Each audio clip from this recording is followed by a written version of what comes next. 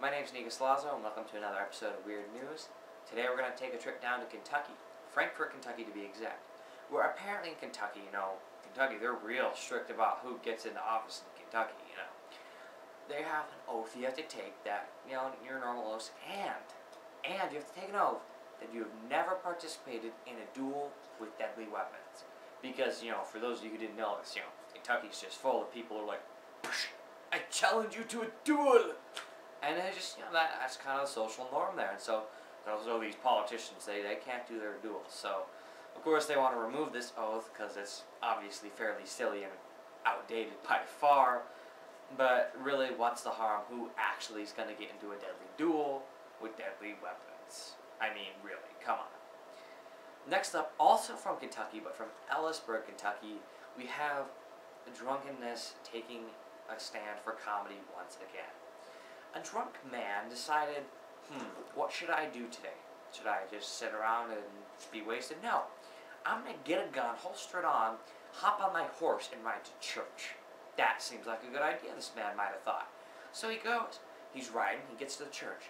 He's obviously drunk on his horse with a gun. He's trying to bust into the church. And so all these church members are coming. They're trying to stop him, trying to slow him down. Eventually, they take away his gun. And then they find out he's got a rifle on his horse too. He's not just a pistol. He's got this rifle too. So they finally take that away and get him home. And later he's arrested for intoxication. So nobody was hurt in the incident. You still have the hilarity of a drunk man riding a horse with a holstered gun. Maybe he was trying to be a cowboy. I don't know. That's just the news.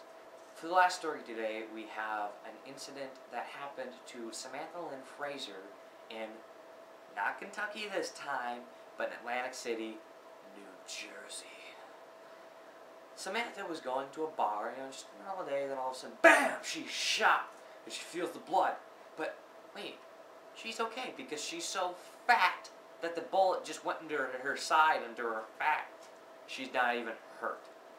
I quote, she said, "My love handle saved my life." She's also quoted saying that she originally had plans to lose weight, but now is going to get as big as she can if it might stop a bullet. So, there you have it. Being obese can save your life in extreme situations, apparently. So maybe all those scientists are wrong. Alright, well, thank you for watching this episode of Weird News, and tune in next time for more.